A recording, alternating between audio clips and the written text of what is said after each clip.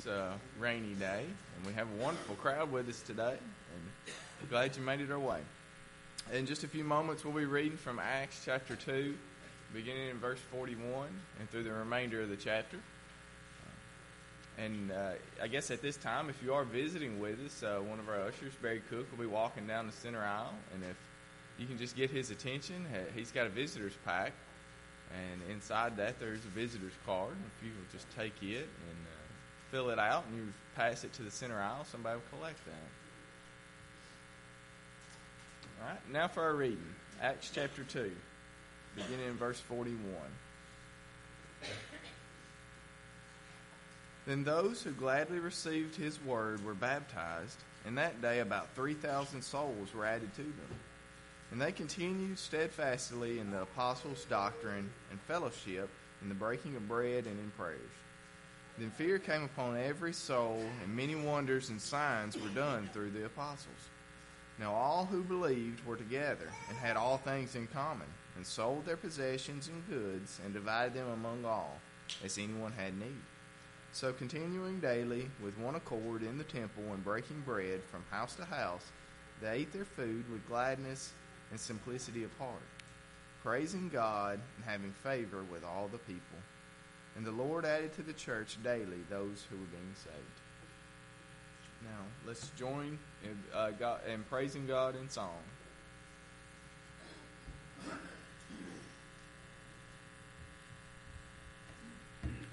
All the songs will be on the PowerPoint, but if you wish to follow along in a songbook, the first one will be 234. 234.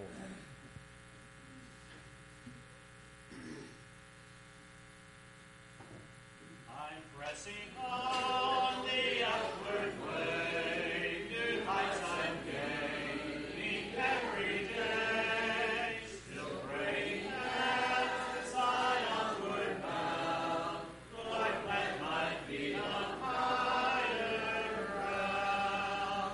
Lord, lift me up and let me stand, by faith on heaven's tableland, a higher plane than I have found.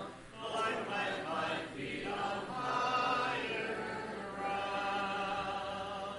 My heart has no desire to stay where doubts arise and fears dismay. Though some may dwell where these abound, my prayer, my aim is higher ground. Lord, lift me up and let me stand, by faith on heaven's tableland, a higher plane than I have found. Lord, plant my feet on higher ground. I want to scale the utmost high and catch a glimpse of glory bright, but still I'll pray till heaven I'm found. Lord, lead me on to higher ground. Lord, lift me up and let me stand, by faith on heaven's tableland, a higher plane than I have found. Lord, plant my feet on higher ground. Number 220.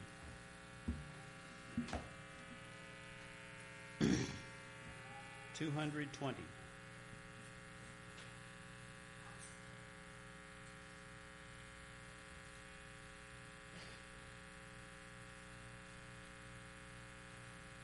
I serve a risen Savior, He's in the world today. I know that He is living, whatever men may say. I seek His hand of mercy, I hear His voice of cheer. And just the time I need Him, He's always near. Declares, great Jesus lives today. He walks with me and talks with me.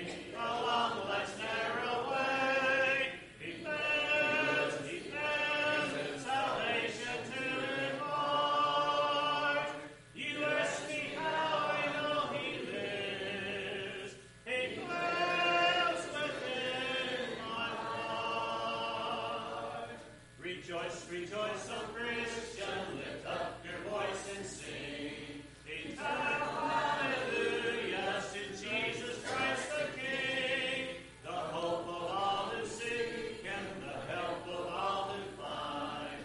God Mother is so loving, so good and kind. Declares, Christ Jesus lives today. He walks with me and talks with me along life's narrow way. Declares salvation to impart. You ask me how I know he lives. He lives within my heart. Number 124. Following this, Brother R.W. will lead us in our opening prayer. 124.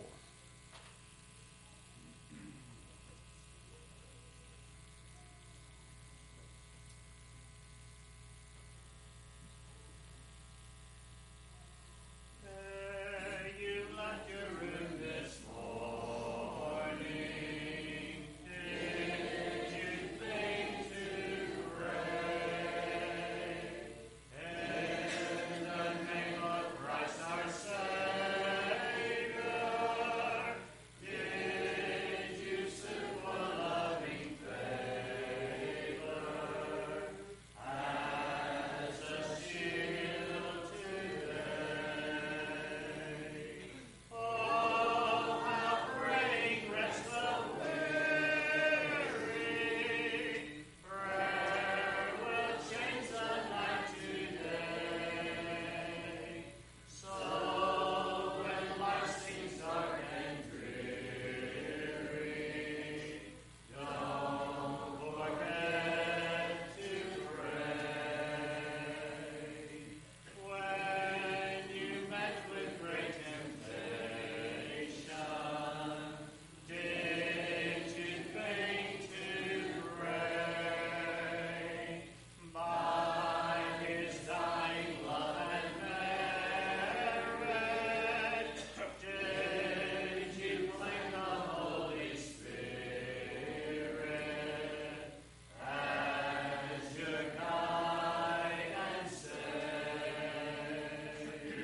Oh, how praying rest the weary. Prayer will change the night today. So when life seems dark and dreary,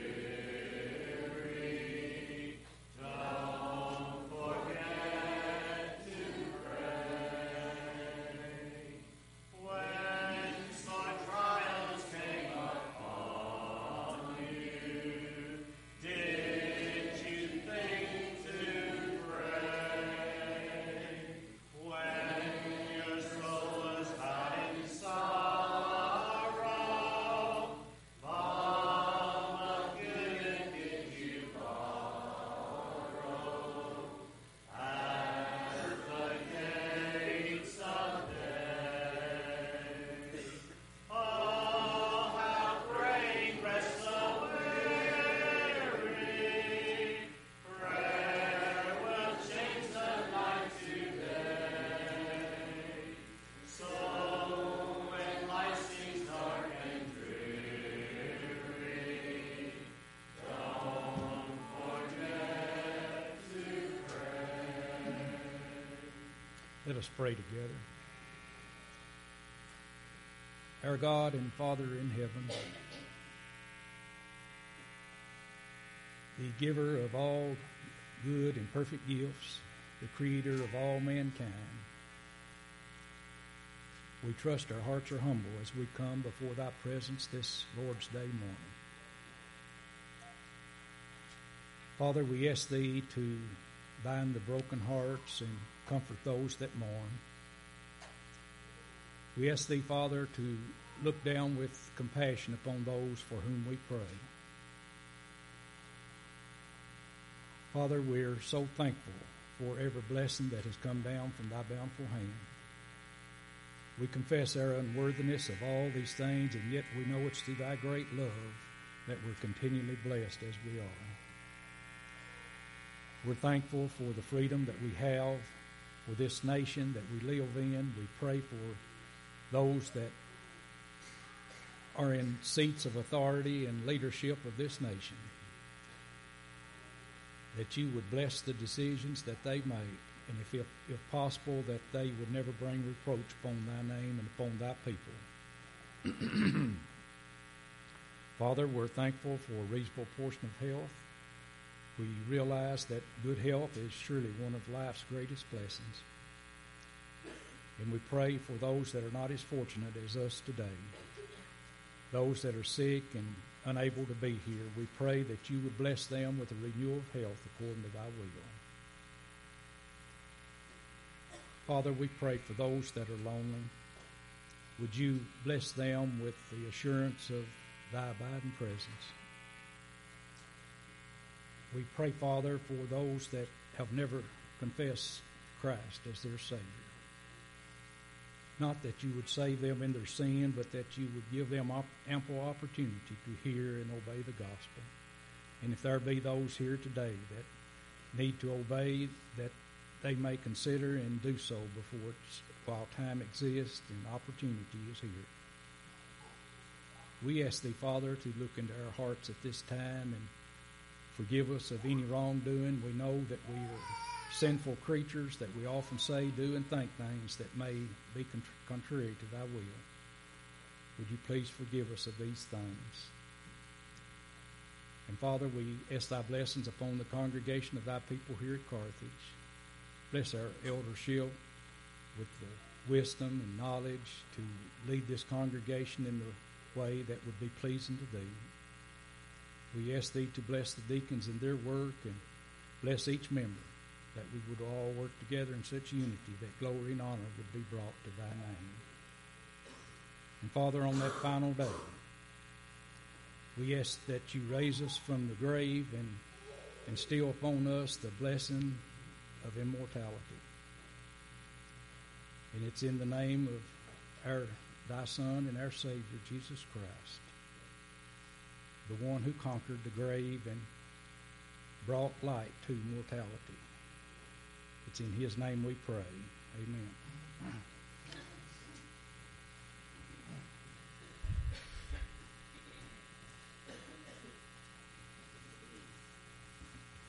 If you wish to mark the invitation song, it'll be number 179. 179.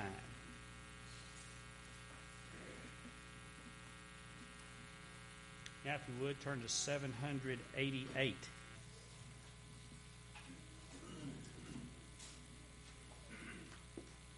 Stand if you care to do so.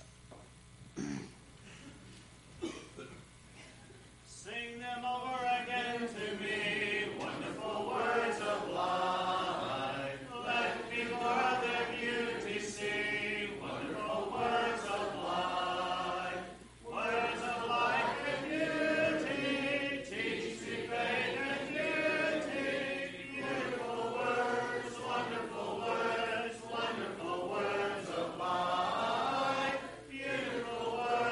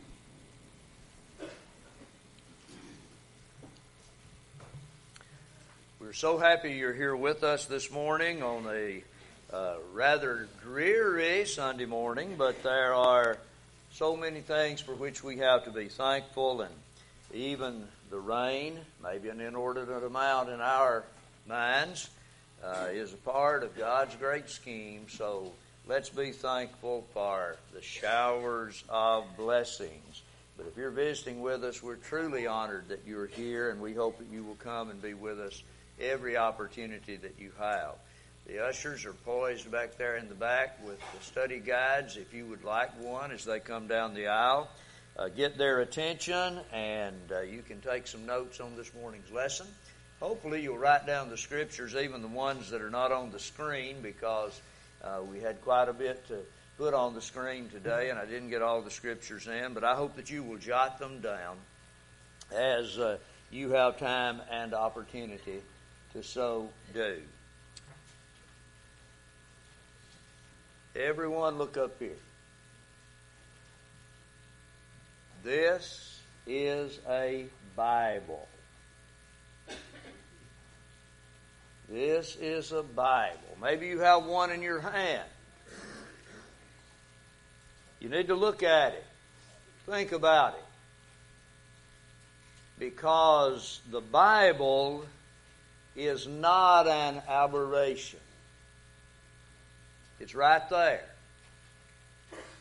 You can see it. You can touch it. You can open it. You can read it. You can close it. Jesus did all of those things with the scriptures in Luke chapter 4 when he went to Nazareth. He went into the synagogue and he stood up to read. There was a book brought to him. He opened it. He read from it. He closed it. He sat down and he said, "This day, this scripture is fulfilled in your ear." That may seem very basic, but it's vitally important. Lots of people do not respect this book, the Bible, but there are millions of people who do. I want us to study in a 3-part series things about the Bible. We want to talk today about the origin of the Bible. In the 119th Psalm, you'll notice the words on the screen from verse 89. "Forever, O Lord, your word is settled in heaven." That denotes the fact that God's word exists, that He has made it known, and that it is, if you please, kept in the library of heaven by the Creator and by the one who is very much interested in the salvation of our souls. That word is settled. It isn't up in the air. It isn't up for debate. It is settled. When God says something, then that's the way it is. There was a cliche a few years ago that became very popular. God said it, I believe it, that settles it. You can leave out that middle statement. God said it, that settles it. And you could add then, whether I believe it or not. God's Word is very important. We want to talk about the origin of the Bible. As we have already established, it's present. You can go in any number of bookstores, Books A Million or whatever, and there you'll find the Bible. It is said to be the bestseller of all time. I don't know really how you would measure that, but sometimes it's not even mentioned in the bestseller list because it's just understood that it's the bestseller, period. when you take into account all the different translations, all of the languages into which it's been translated, there are no competitors, really. You can go into any one of thousands of houses in this country, and there you will find Bibles. Usually not just a Bible, but Bibles. There's probably several in your house, as there is in mine. It's just we understand the importance of the Bible. Go on Amazon. There you'll find the Bible. You can find all kinds of Bibles that are maybe antiques, very important. They've been around a long time. The Bible does exist. But we're asking today, how did we get it? How did we get the Bible? Where did it come from? We want to look at the history of the English Bible. Not today in this lesson, but in a lesson to come. Why are there so many translations? We want to seek answers to that question. What is the task of the translator? What is he to do in translating the Scriptures? Is there a difference between a translation and a paraphrase? We have many of those on the market today. There's so many specialty Bibles. What are some criteria that we should use to choose a Bible? And so on. These are all things that we intend to talk about and study. There's lots of sincere people who wonder whether or not the Bible can be trusted. How do we know? How can we know that it's accurate? How does it compare with other works that are accepted without any question? And yet those same people who receive those works say, well, I just don't know about the Bible. I don't know if we can trust it or not. So we want to examine and talk about lots of those things. Today, we want to ask, what about the origin of the Bible? From where? From what? From whom did the Bible come? Can we ascertain anything about this question? So let's talk first of all about the possibilities of origin. First of all, there's a possibility that it created itself. Somebody says, well, that's preposterous. I agree. But I wanted to throw that out as a possibility because there's lots of people in the world today who say that that's how the universe came about. It created itself. It just happened through spontaneous generation, from the Big Bang, whatever. It just happened. And yet there is so much design. There are people who would have us believe that the universe, that has the earth, the sun, the moon, the stars, some of which are larger than the sun, all the animals, all of the things that we see from day to day, even man himself, just happened. Just happened. Are we to believe that the Bible just happened? Someone has said, and I've read it many times in many different forms, that the possibility of the universe as we study it and observe it today coming into existence by accident or pure chance would be as likely as Webster's dictionary being the result of an explosion in a printing shop somewhere. Did the Bible come about as a result of an explosion in a printing shop? And when all the dust had cleared and everything had settled back to the earth, well, there laid a Bible. bound, usually in black leather. Can be other things. And with all the paper and the ink and all that, we know that didn't just happen. A second possibility is that it is completely and exclusively the production of man, created by men. It's agreed that there's somewhere between 35 and 40 different writers of the Bible. There's some who question that a certain book was written by the ascribed author, or writer, better said. But generally it's understood that about 40 men penned the Scriptures under the guidance, of course, of God over a period of something like 15 to 1600 years. And there are those who would say, why, it's just a human production. And nothing else has been involved. They all got together.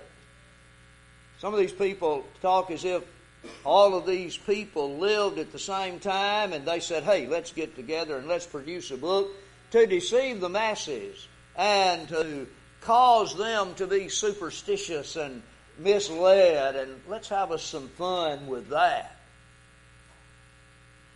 But these people didn't all live at the same time. Some of them wrote about things that would happen hundreds of years after they died. And the detail of prophecy, and we'll give you some examples of that later on, is really astounding. It's true that there are men who were involved in the production of Scriptures. It's true that the Bible is printed thanks to Mr. Gutenberg, the invention of the printing press. And there is a great availability present in our world today of the Scriptures because of the efforts of men. But there are several things that make it difficult to conclude that the Bible is a production of man. We'll examine some of those in lessons to come. The third possibility is that the Bible is a spiritual as opposed to a secular work. And as you look at it, you cannot help but believe that God orchestrated this, and I'll give you some examples of that in a few minutes, utilizing human instrumentality, but it has been preserved by His divine providence throughout the long, illustrious, and sometimes hazardous history of the Scriptures. There have been those who have said, by the time I die, the Bible will be non-existent, only to have the Bible read at their funerals.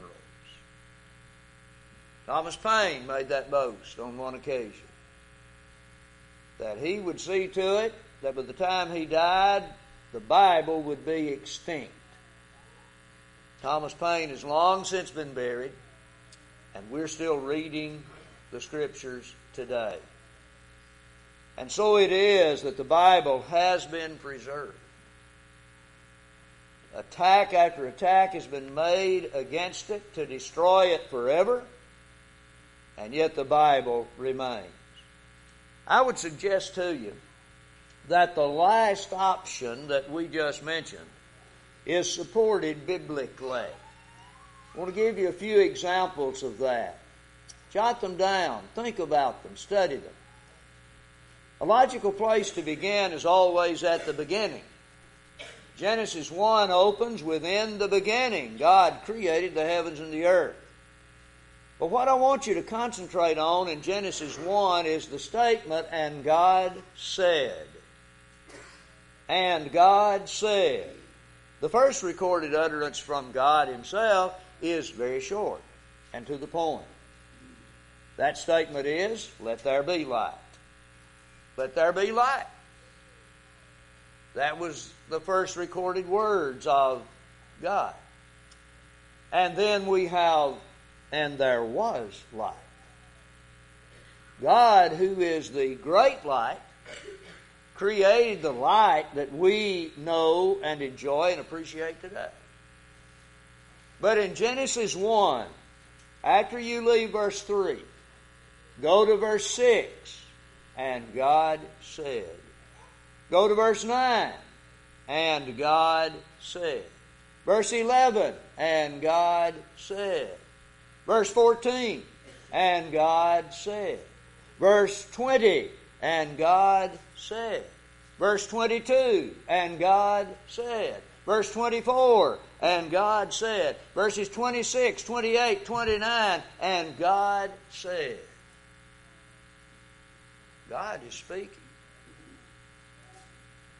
That tells us that God has the capability of speaking. He spoke, evidently, to the other two persons of the Godhead when He said, let us make man in our image, after our likeness. When He created man, lo and behold, He spoke to the man and the woman, telling them to multiply and replenish the earth, and giving them other instructions as well. When you come to Genesis 2, you see the same pattern. God talks with various ones. God said over and over. Chapter 3, same thing. Chapter 4, you come on up to the flood. God said to Noah. He gave him instruction. You kind of get the idea after reading a while in Genesis that God speaks to people. He has spoken to man. And the New Testament, looking back to that, said God has spoken in time past unto the fathers by the prophets, and He has in these last days spoken unto us through His Son. Anytime that you have a document that claims to be authentic, you have to disprove that claim to prove that it is inauthentic. Many of you in this audience have worked and do work in banks. And you know that there is a procedure that you follow when someone gives you a $100 bill that there might be some question about. You hold it up to the light. I've had the fun a time or two when I would go to Walmart or somewhere and give them a $20 bill. Don't always use plastic. I give them a $20 bill and I say, do you still take cash? And sometimes they'll smile. And they'll invariably hold that $20 bill up to the light. When they give me my change back, I sometimes take one of those, hold it up. See if it's authentic, and they always laugh and smile. Because there are ways to determine that. There's ways to test that. Well, you can test the authenticity of Scripture. But don't forget to go back to Genesis and continue reading. The so-called Pentateuch, Genesis through Deuteronomy, is believed by most conservative scholars to have been written by Moses. Is there any reason to believe that? Well, in Exodus 24, verse 4, we learn, and this is a quote, Moses wrote all the words of the Lord. And you find that statement or similar statements several times. In Exodus 34, 27, 28, Moses wrote the words of the Lord. Deuteronomy 27, verse 3, reference is made to that. And even on up in Joshua's time, in Joshua 3:9, attention is called to the words of the Lord, which Joshua was making known to the people. A generation had passed. Joshua was addressing, as Moses did in the book of Deuteronomy, a new generation. But it was still the word of the Lord. The Lord had something to do with that. He had spoken. And Moses was repeating what God wanted him to teach the people. And Moses had made a record of it. In fact, Moses is said to have told Aaron all the words of the Lord. Exodus 4, verse 28. But when you leave those first 5 books and begin reading onward, there's literally hundreds of passages that have the quote, "the word of the Lord," within them. The word of the Lord over and over again. The book of Psalms contains scores of this and similar statements. The word of the Lord has spoken. The Lord said.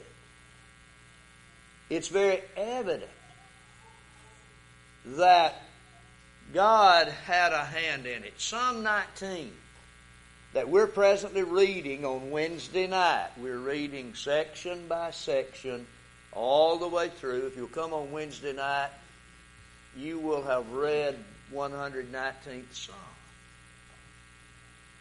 It's a tribute to the Word of God. And it exalts it and magnifies it in such a beautiful and powerful way. God has spoken. You come to the books of prophecy in the Old Testament. And again, you have the same thing. In Isaiah 51:16, God speaking to Isaiah said, "I have put my words in your mouth." And there's all kinds of statements like that, sprinkled very liberally throughout the Scriptures. Jeremiah 1:9, the same thing is said. "I've put my words in your mouth, Jeremiah. I want you to tell them to the people." Same is true in Ezekiel. Same is true onward into the minor prophets. If you will look at the first verse of the books of Hosea, Joel, Micah, Zephaniah, Haggai, Zechariah, and Malachi, every one of them began in the same way. The word of the Lord came unto that prophet. Every one of them. And there's lots of other statements that are very similar to those. But what about the New Testament? As we come to the New Testament, Jesus clearly recognized the Scriptures as authoritative.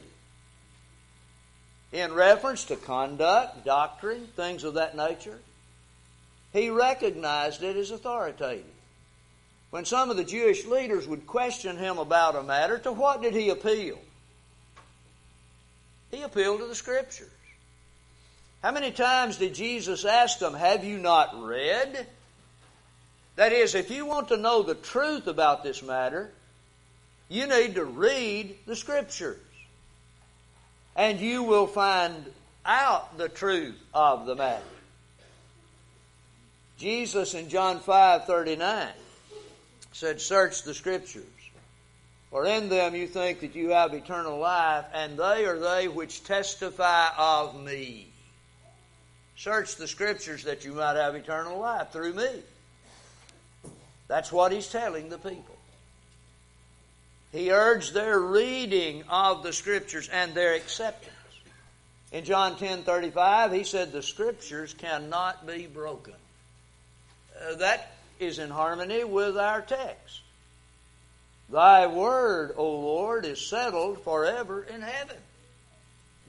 It's a settled matter, not up for debate.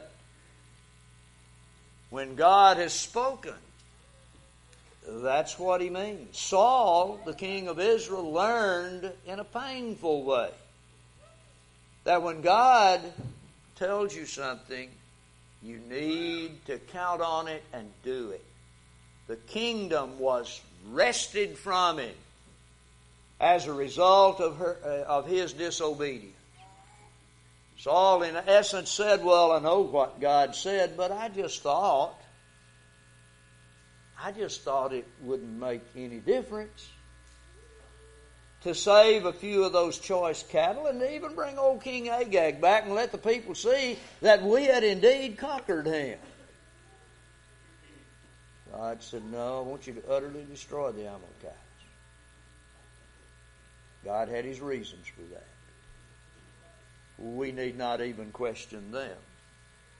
The Scriptures were to be fulfilled.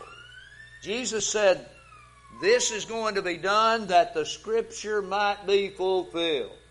John 13:18, John 17:12, 19:24, and several other texts has that point to make. The Scriptures are something that must be fulfilled. So these are things that show that Jesus accepted the Scriptures as authoritative. And then the apostles understood the need for Scriptures to be fulfilled. In reference to Judas' replacement in the apostles' listing, we find that the Scriptures must needs be fulfilled. That which had been predicted had taken place, and so Matthias was chosen. It was used to convert others. Go back and read the sermon in Acts 2 and see how many times Peter referred to the Old Testament Scriptures to make his points. We find that the Ethiopian eunuch was taught from the Scriptures by Philip and learned about Jesus and what he needed to do to be saved from his sins, which he did in Acts chapter 8. It was used to establish the truth in Acts 17. Paul went into the Jewish synagogue and he reasoned out of the Jewish Scriptures with those Jews there assembled, proving that Jesus was the Christ. The Thessalonian Jews did not really cater to that too well, ran him out of town. Some of them believed, went over to Berea, and the same thing happened again, as we studied in a lesson just a few weeks ago. But note that the Scriptures were viewed as authoritative, and the Jews studied them in Berea to see whether or not the things Paul taught was true. The apostles were bound by what the Old Testament Scriptures had said. In pointing to Christ, they utilized those to lead men to Him.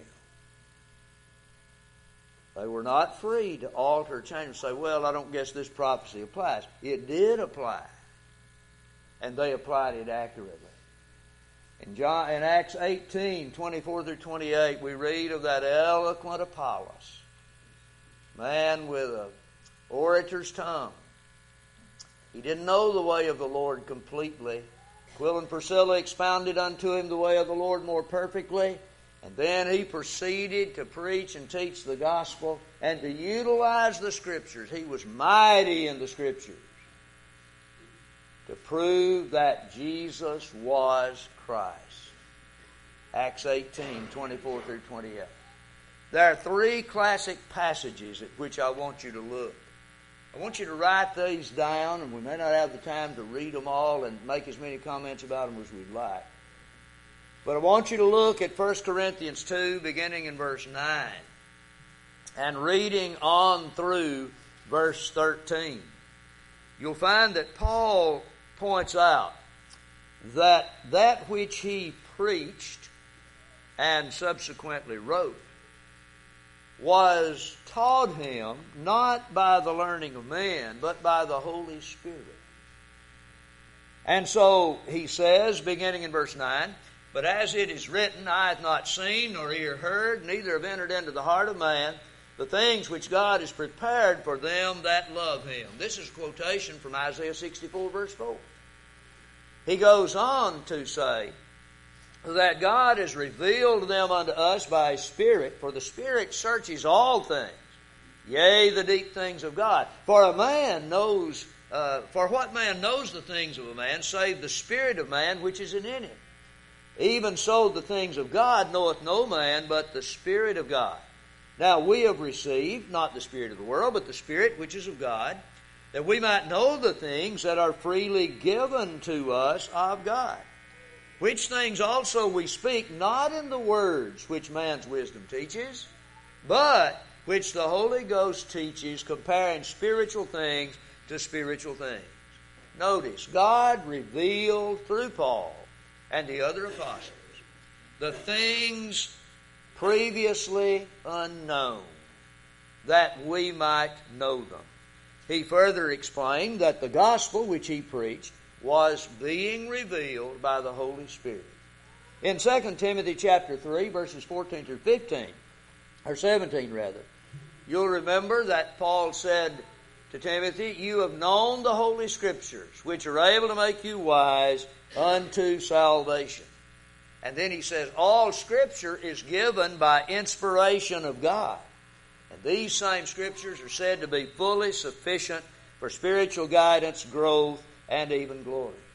And then in 2 Peter chapter 2, verses 19 through 21, no prophecy of the Scriptures of any private interpretation, but holy men of God spake as they were moved by the Holy Spirit. So that reveals to us the fact that God is involved. The Bible is from God. It is reliable. It is true. It will not pass away. But the Word of God will judge us in that last great day. We would urge you to obey it today by receiving it and obeying it. Would you come, if you're subject to the invitation, as together we stand and sing? God is calling a cry to come without delay. Hear, oh, hear him calling, calling now for thee. Though you wander so far from his presence, come today. Hear his loving voice calling still. Calling now for thee. Oh, weary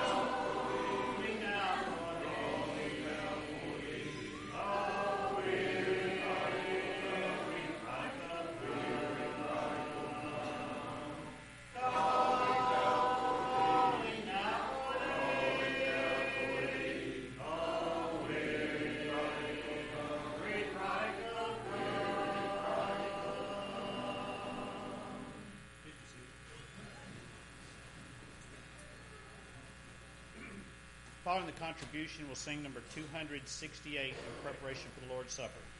268.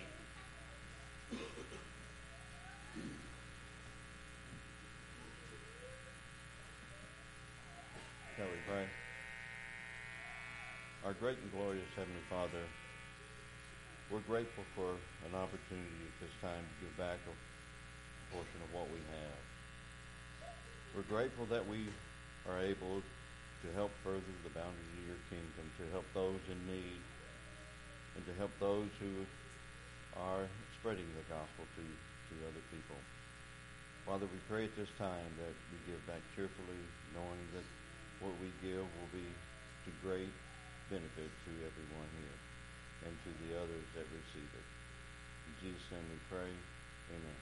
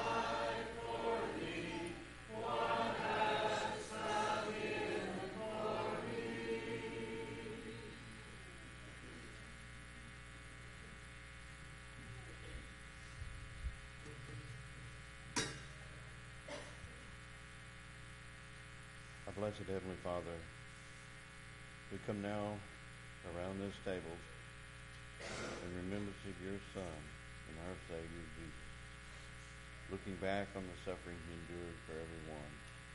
And Father, as we partake of this bread which represents Jesus' body on the cross, may we look back and realize the true love he had for all and through his suffering and pain.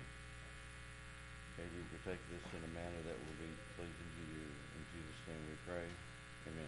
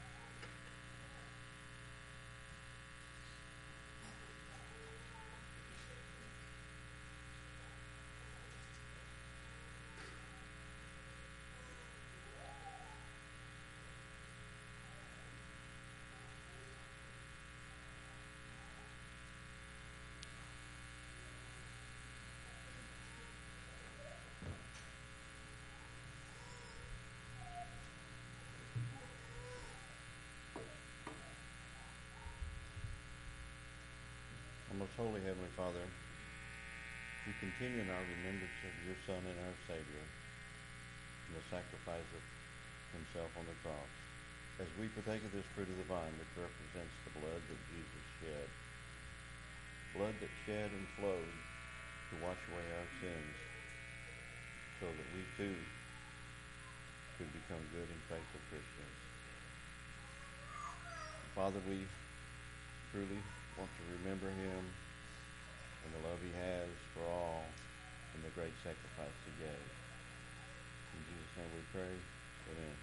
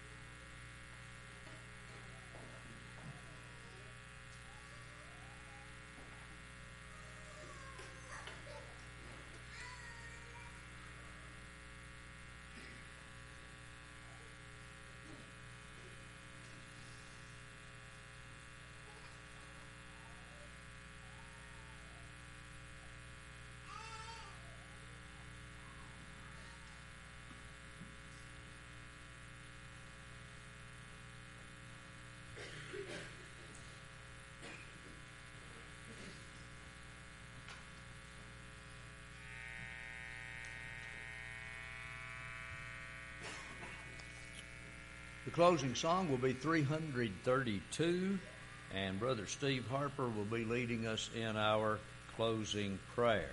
I apologize for any distraction that my actions a while ago may have created, but it was a necessary action, so that's enough said. We do appreciate so much your presence this morning, and we hope that you will come and be with us again really, really soon. We have several notes about the sick, and we will hasten through these as quickly as possible, but we hope that you will remember all of these in your prayers. I hope that I can get them all. We first want to express our sympathy to the R.W. Vincent family in the death of his sister-in-law, Lois Jean Vincent, and she passed away Friday, and her funeral services will be Thursday in Middletown, Ohio, and she was the widow of R.W.'s late brother that died just a few months ago. Also, we want to remember Sister Sue Walker. She will be having a bone marrow test on Tuesday in Nashville. Faye Mayberry continues to recuperate, and Jeff says she is doing better, but she is still not feeling really well. Also, a friend of Carol Woodard, Miss Faye Massey, suffered a broken hip and has been in Riverview Regional. And Joe Kemp is improving after suffering a stroke and a blood clot in his heart last Saturday. And Mary Helen Apple remains in rehab, but may go home tomorrow. Also, Scotty Yeaman has not been as well this week. He had a UTI, and Ye is there with him this morning. Little Kennedy Farris, who is the granddaughter of Darlene, has the flu, and we are very sorry for that. The Crockett clan, Jeff and Lacey's family, have had the flu the last couple of weeks, and we need to remember them as well. And also, Joey Shockney, a cousin of Susan Clam, is in a hospital near Dixon, Tennessee. He had the flu that turned into double pneumonia. He also has a staph infection in his blood, and the family requests our prayers. That's Joey Shockney. And Justin tells us that the man will be leaving the building next Sunday, the 18th, at 4 o'clock for Youth Unite, which will be at Center Grove. That'll be at next Sunday on the 18th. We request your prayers for Michael Thomas, our son-in-law, who is on a medical mission trip to Africa, and we hope that you will keep him in your prayers as well. We have received greetings from Michael and Gail Jacobs and family, and they speak of their love for the church here. Let's remember them in their new work as well. Birthdays include Derek Coblitz on the 13th and Haven Brown on the 15th. We have no wedding anniversaries. That's surprising since it's close to Valentine's Day. Elders, Deacons, Preachers meeting will be this Wednesday evening after services, and copies of the agenda are available in the foyer. I believe that's all the announcements that I have. If you have other things that need to be put in the bulletin, be sure to get those to Elaine or to myself sometime today. Call the church building and leave a message on the phone by Monday because the bulletin will be concluded on Tuesday, our Lord willing. Are there any other announcements that need to be made? Some work has been done on the classrooms downstairs. I know Jackie and R.W. were involved, and there may be some others that have helped with that in the last few days that I didn't know about. But anyway, we appreciate their work, and I think those classrooms will soon be back in operation. Let's stay for Bible study. That'll be coming up in just a few minutes. And then come back tonight, 6 o'clock, children's class at 5:45. Let's stand for the closing song and prayer, if you would.